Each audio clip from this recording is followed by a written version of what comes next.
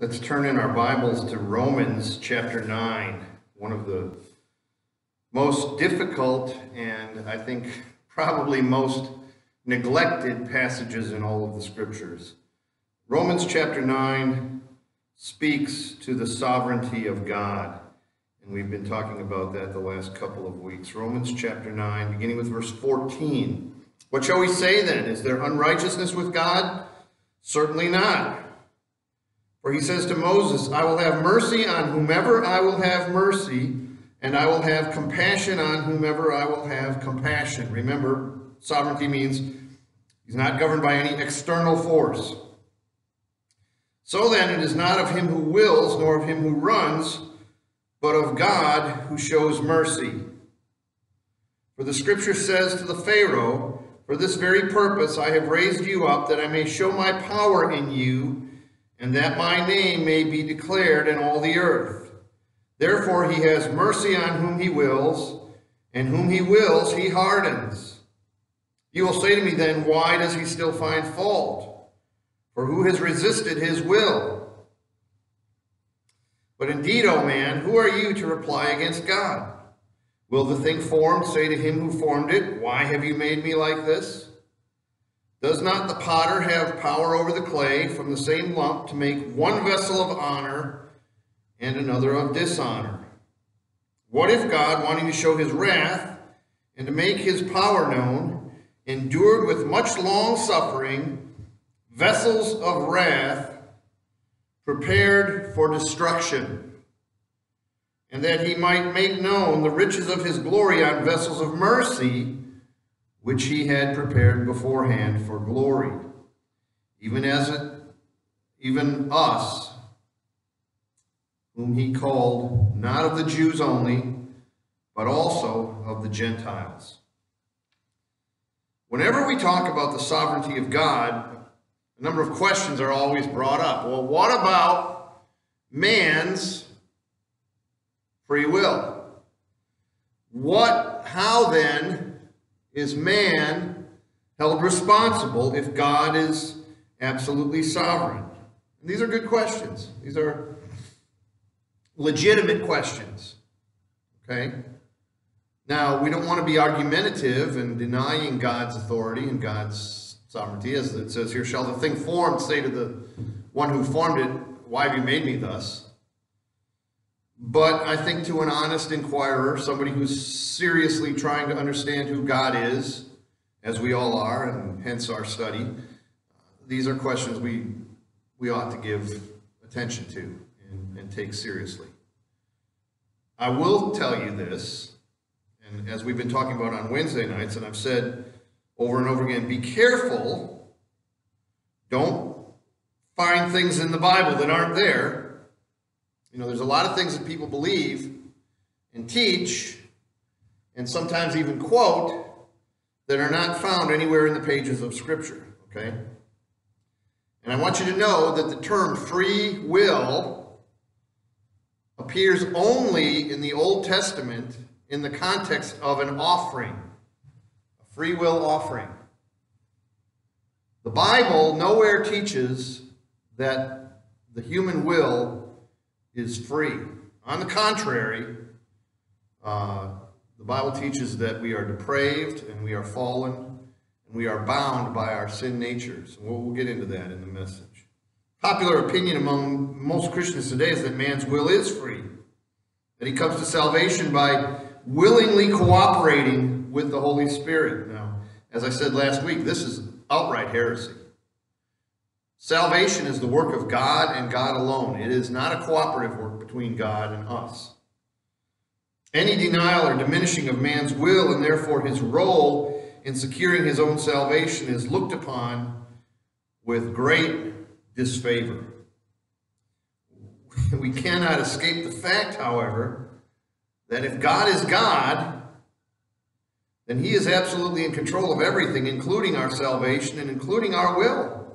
And the reality is that our wills are in bondage to our own fallen, dead, depraved nature.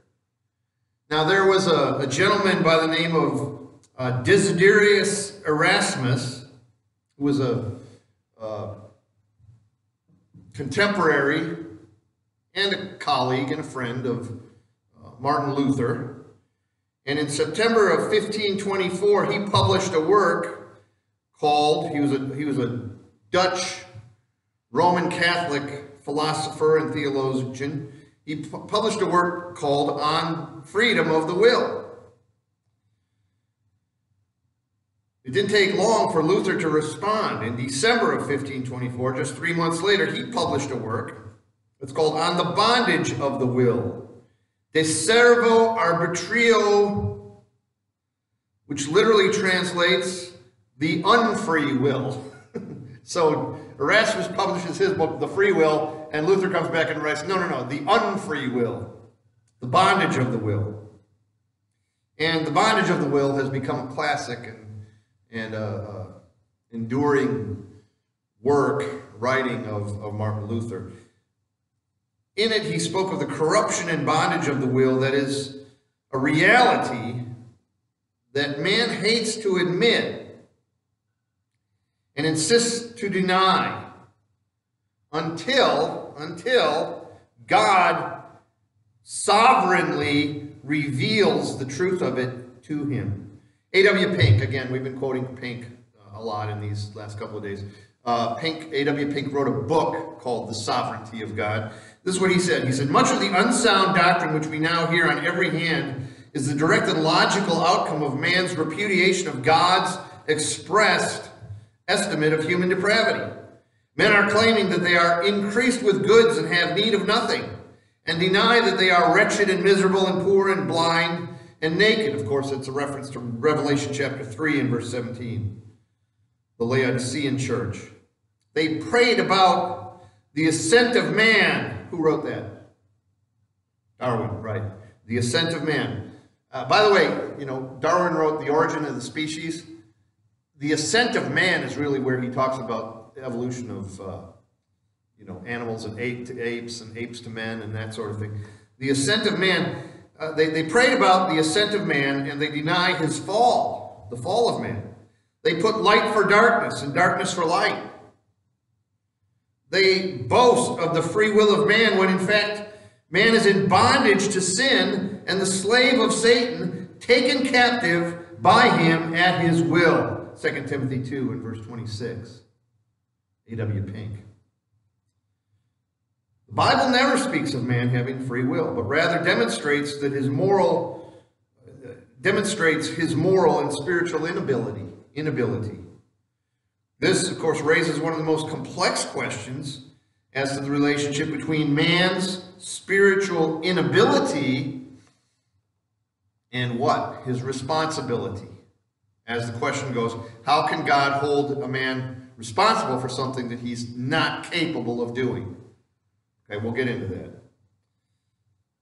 What about, they say, what about Joshua chapter 24 and verse 15? You remember Joshua said, choose you this day, whom will you serve? What about that? Doesn't that prove that it's up to man to make a choice? Well, who was Joshua speaking to?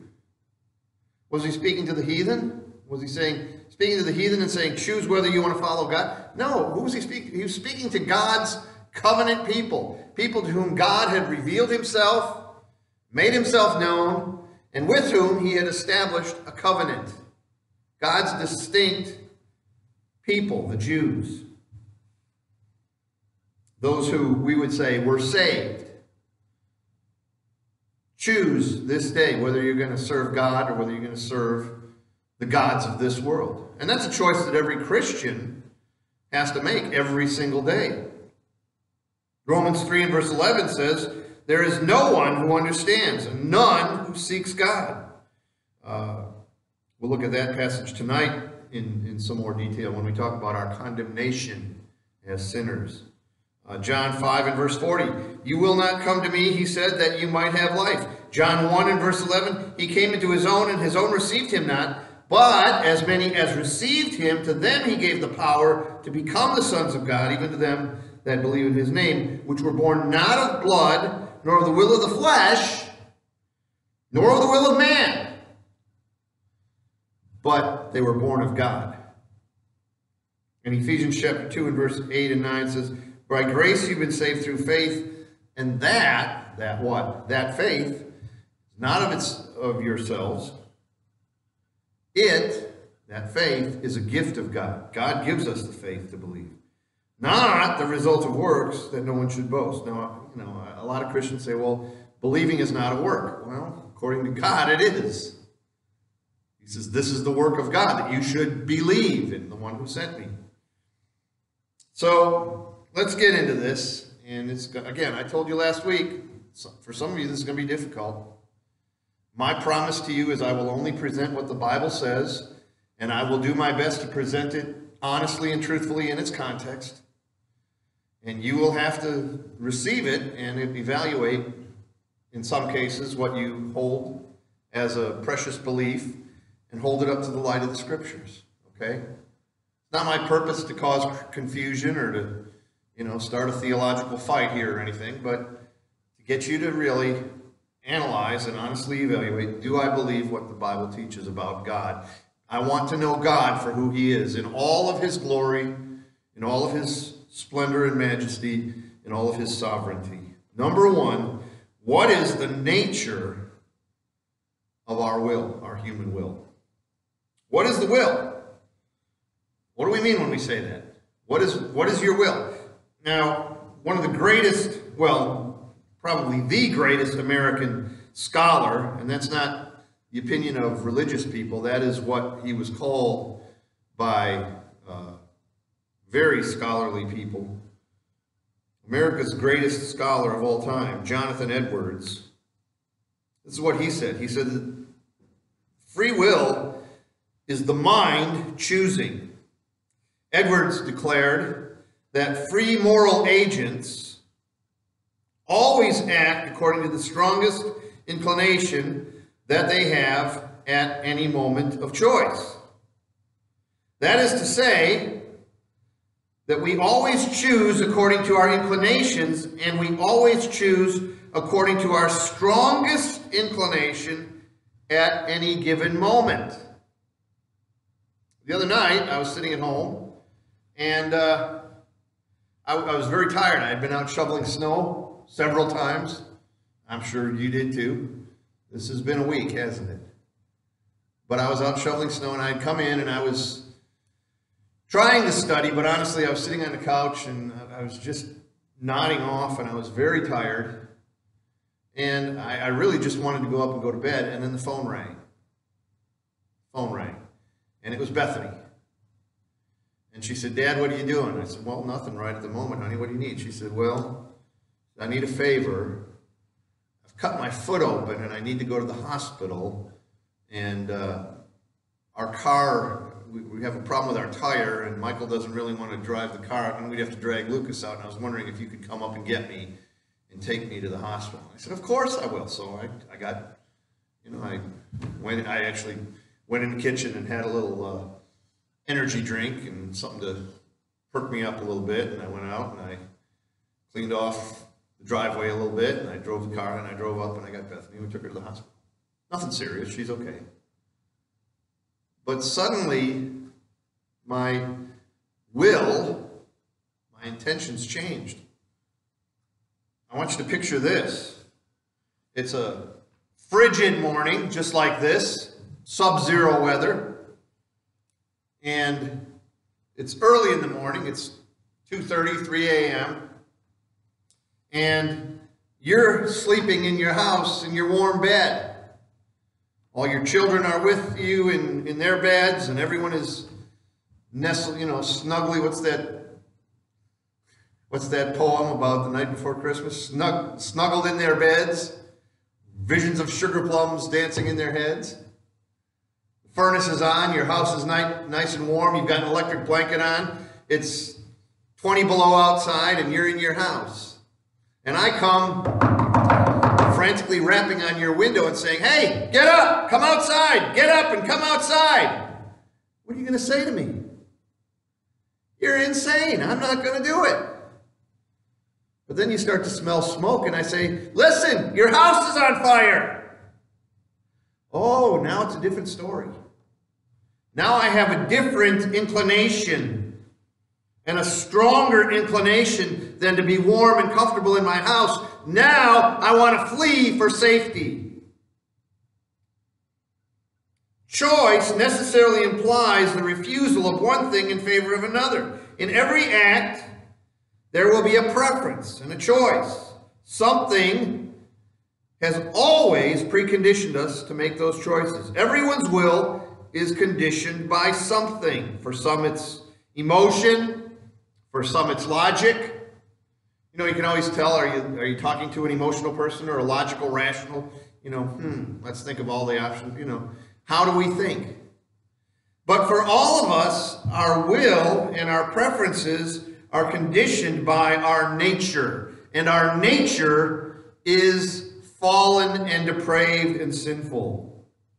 Consider a brother who wants to come to evening service, but he's very tired on Sunday afternoon. And so he weighs the options, and he has to go to work on Monday morning and support his family. And so what does he do? He stays home. Something outweighed his will, his desire to come to church. Let's talk about the nature of the will, but let's also talk about the bondage of the human will. Adam, admittedly, was created free. He had a free will. He was created in a state of holiness. Some say innocence. I would argue no. He was created in a state of holiness. He had a relationship with God. He knew God. He knew God's will. He lived in a pristine environment. More than mere innocence, he was predisposed to holiness and obedience. There was no sin in him. All of his descendants, however, are born with a sin nature.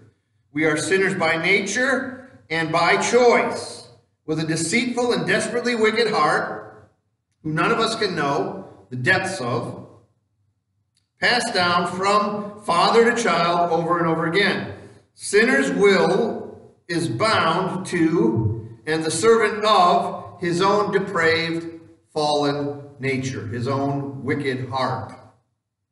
John 8:34, Jesus said, "Truly, truly, I say to you, everyone who commits sin is a slave to sin." Romans 6 and verse 20, he said, "When you were slaves to sin, you were free from righteousness." Paul actually wrote that. Notice that the sinner is free in the sense that nothing from without, nothing from outside compels him to sin. God does not compel anyone to sin. Okay? But he is a sinner. He has inherited that sin nature from his father. And he's free to sin all he wants to. And he's bound by his nature from doing good and seeking after God. Now you say, well, how free is free? I've illustrated it this way sometimes. If you have a dog, let's say you have a black Labrador, and you have a 60 by 60 foot yard, and you put the dog out in the yard and there's a fence around him, most of us would say he's pretty free.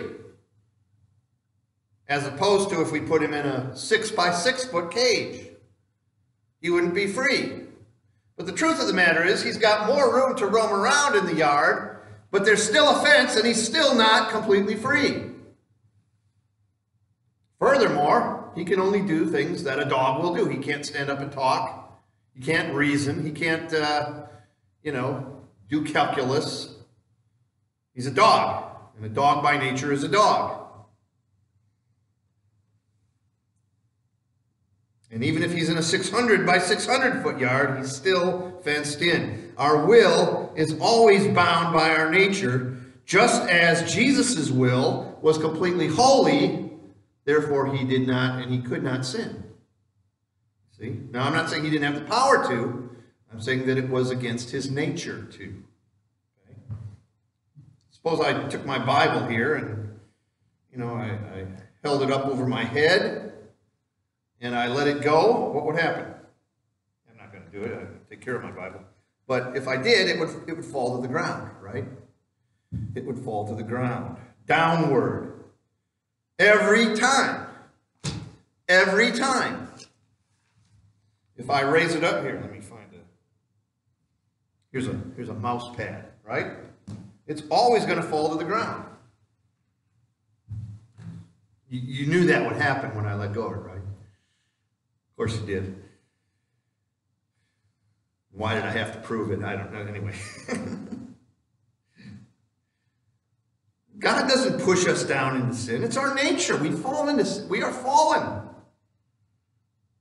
If I want to raise up my Bible, I must lift it up by some external power acting upon it.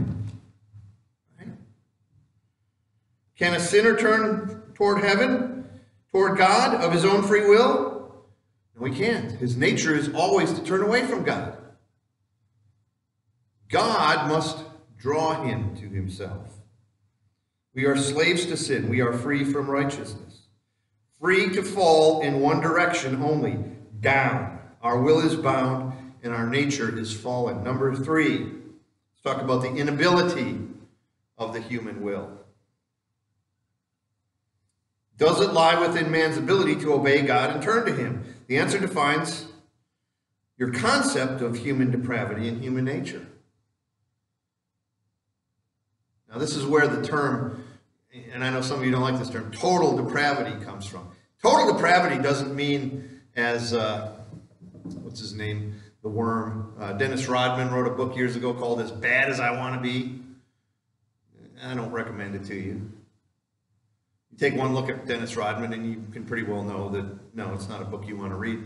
But total depravity doesn't mean we're as bad as we could possibly be. It just simply means that there's nothing in us that is worth saving. There's nothing in us to commend us to God. And there's nothing in us that would cause us to seek after God. We're not partially depraved. We're not really, really sinful, but we still have the ability to seek after. No, we're totally depraved. That's where the term comes from. Does the Bible teach the basic goodness of man or the utter sinfulness of man?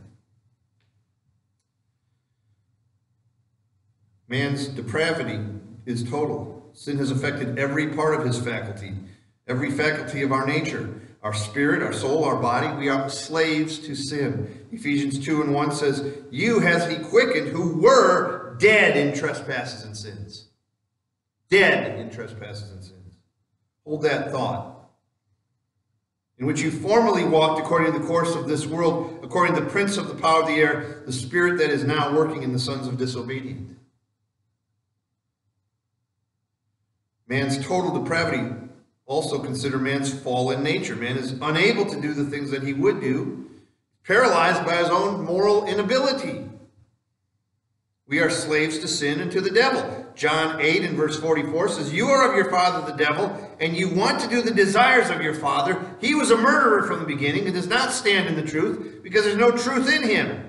Whenever he speaks a lie, he speaks of his own nature, for he is a liar and the father of lies." See, sin is more than just an act or even a series of acts. It is a condition. It is, as Romans calls it, a law. It has permeated and penetrated every aspect of our being. The mind, the heart, the understanding is all blinded. The will has not escaped. The will is not free. It is under dominion of sin and of Satan and of our own wicked, depraved hearts. Romans 3:11, "There's none that understands, there's none that seeks after God." If man is ever to turn to God, it is because God moves upon him. Why? Because the will is bound and regulated and controlled by our fallen, dead nature. You want to see an illustration of this? Look no further than the book of the book of John. The account of the resurrection of Lazarus. Lazarus was a good man, right? Lazarus was a very good man. Good brother, good worker. Only thing wrong with him was he was dead. He was dead. Jesus made that clear, didn't he? He said, "Our friend Lazarus sleeps and I'm going to go wake him." And they said, "Lord, let him sleep. He'll get better." And he said, No. Dudes, he's dead, muerte. Jesus went and called him by name, and he raised him, and he came out of the tomb alive. But before Jesus gave him life, he could have never responded. By the way, he could have never refused either. He was dead. No argument. He was dead. Until Jesus commanded him to come forth and also empowered him and regenerated him, gave him life. John 6:44 says, "No man can come to me except the Father who sent me draws him." Psalm 110 and verse 3, "Thy people shall be willing in the day of thy power." Now compare this discussion to God's holy nature. We're talking about our depraved nature. Let's talk about God's holy nature. We talked about God's holiness a couple weeks ago. We're told that God is sovereign and almighty. Is he free? Is he absolutely free? Of course he is. That's the meaning of sovereign. But he's holy. Therefore, he cannot lie. He cannot be tempted to sin. Why not? I thought he could do anything. He can do anything in accordance with his nature. And you and I can do a lot of things in accordance with our nature. But it is not of our nature to do good, to do what is right and pleasing before God. Doesn't mean we can't do some good things, but we can't do anything that would merit salvation. Why can't he? Sovereign means he's not controlled by any outside influence. What limits him is his own holiness, his own nature. Likewise, our will is bound by our nature, and we are not holy. In fact, holy means not like us, right? We are sinful, we are fallen, so all we can do is sin. John 8:36, "If the Son therefore shall make you free, you shall be free indeed." Jesus, think about this, was the only one who ever walked on this earth since Adam who was totally and absolutely free.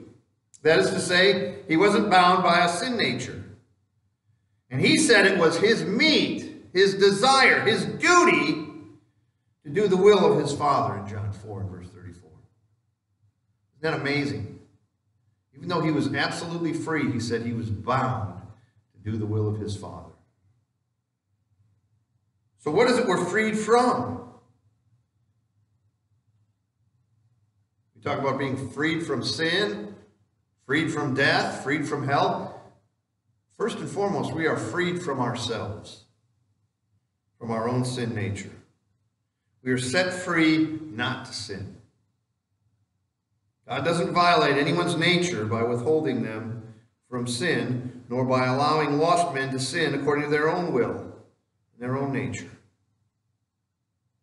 You with me so far? Well, let's deal with some of these questions that come up. Here's the first one. Does God force, or we might say impose, his will upon us?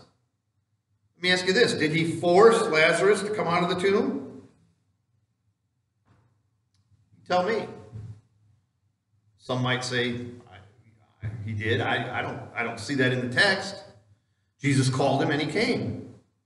I think he made a choice to come. Right? But remember, he had to be resurrected first. Remember or I should say, Jonathan Edwards' definition of free will? Our inclination at any given time. God changed his inclination. God changes our inclinations. This is talking about, and we'll get into this at some point perhaps, the sovereign will of God. Okay, when we talk about the will of God, we talk about God's sovereign will as opposed to his permissive will. What's the difference? God's sovereign will, he accomplishes absolutely, perfectly by his own decree. His permissive will is when he tells you, remember my day, keep my day holy. Don't neglect the tithe. Don't look at a men with lust or vice versa. Don't be angry in your heart. That's a sin. Don't lust. Don't steal. Don't covet. And we do it anyway. God permits us. He doesn't compel us not to. So there's a sovereign aspect of God's will and there's a permissive aspect. Is God able to keep us from sinning? Yes. Would he do such a thing? Perhaps. If so, why not always? Why not always? I'll give you a couple of examples. In Genesis chapter 20 and verse 6, God is speaking to Abimelech, the king of Gerar, in a dream. And this is with regard to Sarah. Remember when Isaac took Abraham. He took Sarah and he said, "This is my sister. This is my sister." And God spoke to Abimelech in a dream, and he said, "Yes, I know that in the integrity of your heart you've done this, and I've also kept you from sinning against me. Therefore I did not let you touch her."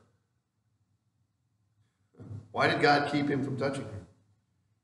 Numbers 22 and verse 38. Balaam said to Balak, "Look, I have come to you. Now have I any power at all to say anything? The word of God the word that God puts in my mouth, that I must speak. God won't let me say anything except what he's put in my mouth."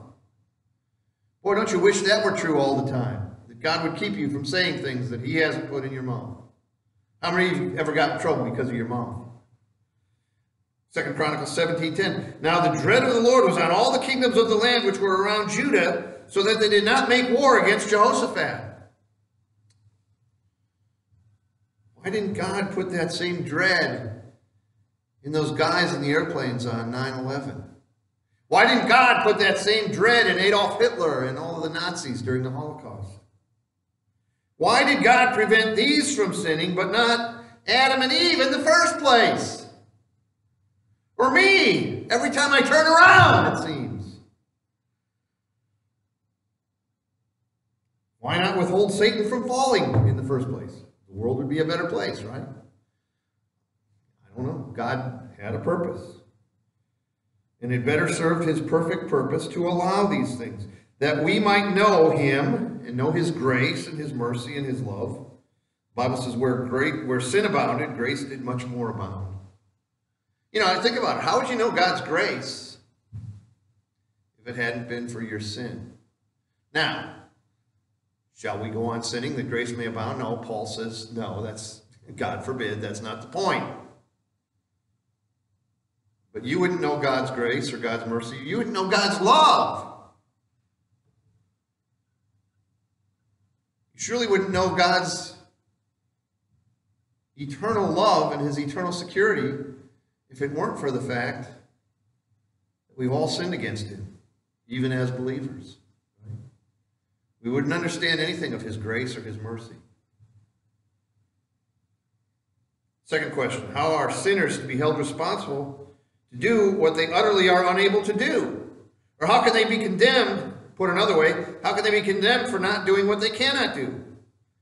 Let me ask you this, what is man responsible for? What's the chief end of man? We said it was to glorify and to love and obey and to serve God. But he's unable to. He's a sinner. So he's responsible to repent. He can't do that either. In his own strength, he can't come to Christ. John 6:44 says, "No man can come to me except the Father which hath sent me draws him." John 5 and verse 40, "You're not willing to come to me that you might have life." What do we mean by coming to Christ? Why is man unable? Because of our sinful nature, right? But we're responsible because we freely choose to do that which we are able to do, or not do what we are able to do. You see, we indulge our own sinful desires. God doesn't force anybody to sin. We choose to. We sin because we like to. Let's just be honest. Someone comes to church, not on a Sunday, but, during the week. We've had people come in and, "Are you the preacher?" "Yes." Well, here's the thing. Wonder if you could help me out with some money. This happens. And I'm not talking about members. Listen, if you have a need, you're a member of this church family, we will delight to help you. Don't be honest here. Let's be reasonable. But it is our privilege and our joy to take care of one another. Amen? We're all in agreement about that? Somebody has a need. I mean, you have a serious need, and you're doing without something that you desperately need, and you haven't told us, well, shame on you. You're robbing us the privilege of being a church family. Amen?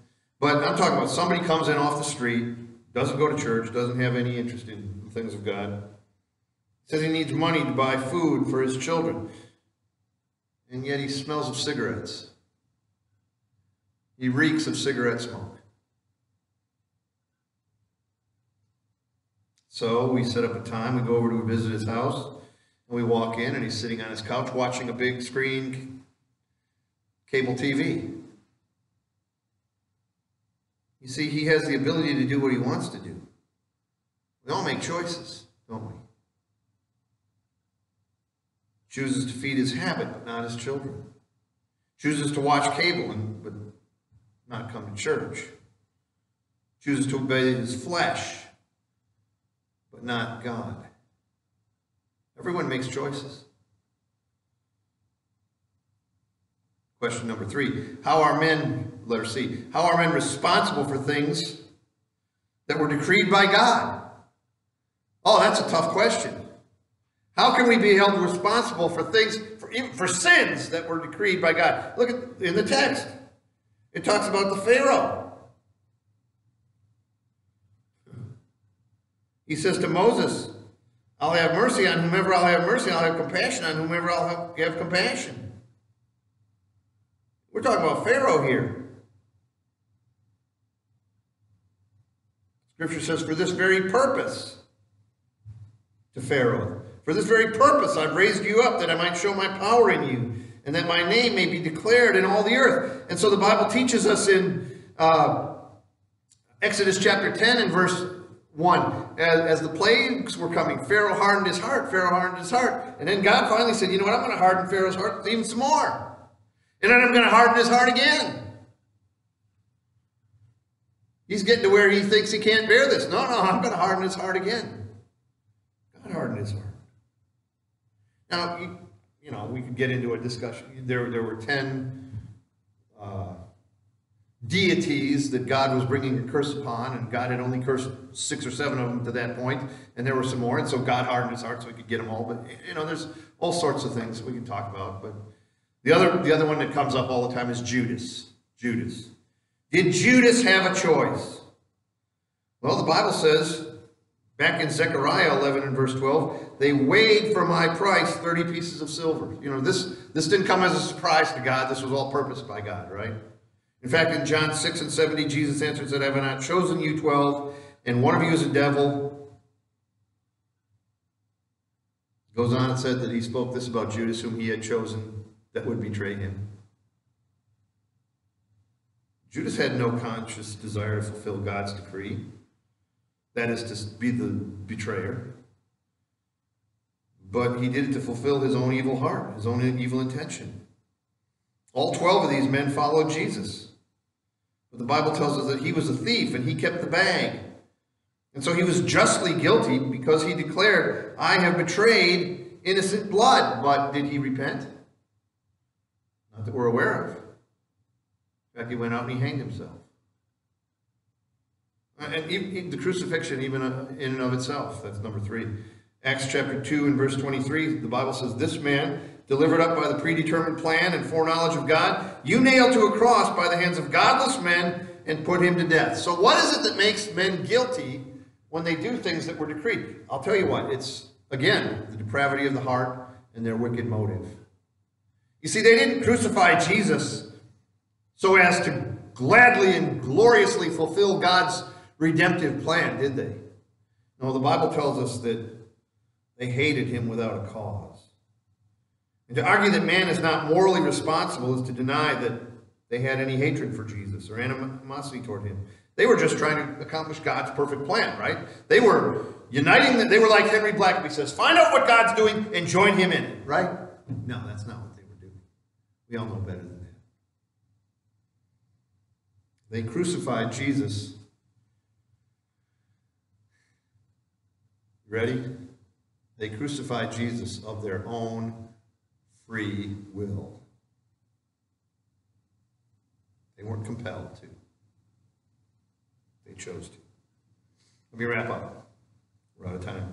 Letter D. How can sinners be held responsible if they've been predestined or elected by God? Here we are again. Sinners are responsible to repent and believe. We don't know. Nobody knows if they're... Listen, lost people don't know if they're elect. Lost people don't care if they're elect. Right?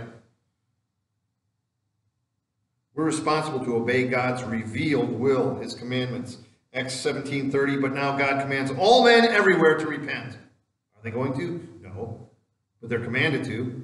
1 John 3 and verse 23, this is the commandment, that we should believe in the name of the Son, Jesus Christ, and love one another as he gave us commandment. We are commanded to believe on the Lord Jesus Christ. Sinners are responsible to repent and believe. Number 2, sinners are responsible for their own choices. Has God ever commanded us to do something that's impossible? Of course he has. Didn't he tell Lazarus to come out of the tomb when he was dead? Didn't he tell a blind man to see? Didn't he tell a lame man to get up and walk? Therefore, be ye perfect, as your Father in heaven is perfect. Matthew 5:48. 1 Corinthians 15:34. Awake to righteousness and don't sin. Sin not. Don't sin anymore. Does God command us not to sin anymore? You bet he does. How many of you are going to keep that commandment? 1 Peter 1:16. Be ye holy, as I am holy. You are commanded by God to be as holy as he is. So the fact that God commands it doesn't mean that we must have the ability to do it. That's the argument. If God commands it, we must have the ability. No, in fact, we don't have time to get into it, but that was the nature of the whole start of this debate when St. Augustine, remember Augustine, he wrote a prayer, and it was basically, Lord, command what you will, and I forget his wording, but something to the effect of, empower us to do what you command. And Pelagius came along and said, that's ridiculous. God wouldn't command us to do something unless we had the power to do it. That would be unfair. And we've had this same debate now going for 2,000 years. Listen, you want to have a takeaway from this sermon? It remains true. It remains true. Romans 10 and verse 13. Whoever calls on the name of the Lord will be saved. Do we have the ability to do that? No, not in and of ourselves, but whoever does, whoever calls on the Lord will be saved. James 4:17, to him that knows to do good and does not do it, to him it's sin. Luke chapter 12 and verse 48, the Bible says, for everyone to whom much is given, from him much will be required. You see, you're sitting here and you've heard the gospel. You've heard, I'm certain that if you've been sitting here for the last 8 years in this congregation, or however long you've been coming here, you have heard the gospel presented very clearly and plainly. If you haven't heard it from me, you have a Bible on your lap. You should have read it. You will be responsible for what you know and what you've heard. Let me close with this verse. This is a verse that I've found that makes a lot of sense out of this discussion, because I'll be the first to acknowledge this is a very complicated discussion. Deuteronomy 29:29. Deuteronomy 29:29. You can look up the context. I promise you I'm not taking it out of any kind of context or anything. It says this, the secret things belong to the Lord our God. The secret things. What are the secret things? You know, God's eternal, sovereign, preordained plan, counsel of eternity, whom he's chosen and whom he has not, and whom he's elected, and all those wonderful theological questions. The secret things belong to God, but those things which are revealed belong to us and to our children forever, that we may do all the words of this law. You see, God gave the law, and then he repeated it again to the new generation in Deuteronomy. And at the end of the book of Deuteronomy, God says to the people, don't you worry about all these kinds of deep theological questions. You just do what I told you to do. That's your part. The things that are revealed for you to obey. Believe on the Lord Jesus Christ, and thou shalt be saved. That's revealed. Whoever calls on the name of the Lord shall be saved. You mean if I call out to Jesus and cry out to him and ask him to save me, he'll save me? Yes, that's revealed. The Bible commands all men everywhere to repent. You mean I'm responsible for repenting because I've been told that I must repent? Yes. Well, what about the lost? You know, if God's going to save them, they're going to get saved, right? Why do we have to go? Because the Bible says, go ye into all the world. Don't worry about who's elect. The Bible says, go into all the world and make disciples. That's the revealed part. That's what you're responsible to do. Let me ask you just a series of questions as we close. Do you know that you are a guilty sinner of your own choosing? Do you understand that Jesus died on the cross for you to pay the penalty for your sin? Do you sense that he's calling you to put your trust in him for salvation? Well, if you do, then will you come to him even today and be saved? And then will you proclaim him to others who don't know him so that they might also believe and be saved? The secret things belong to God, but the things that are revealed belong to us and our children so that we might do all the word of this law.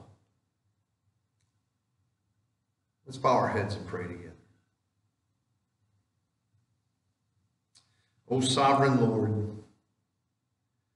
these are questions that are way beyond our ability to comprehend and understand. We can't possibly comprehend the counsel of your eternal plan. And yet, Lord, you've made it so simple. You've told us that we are to believe and to trust in you.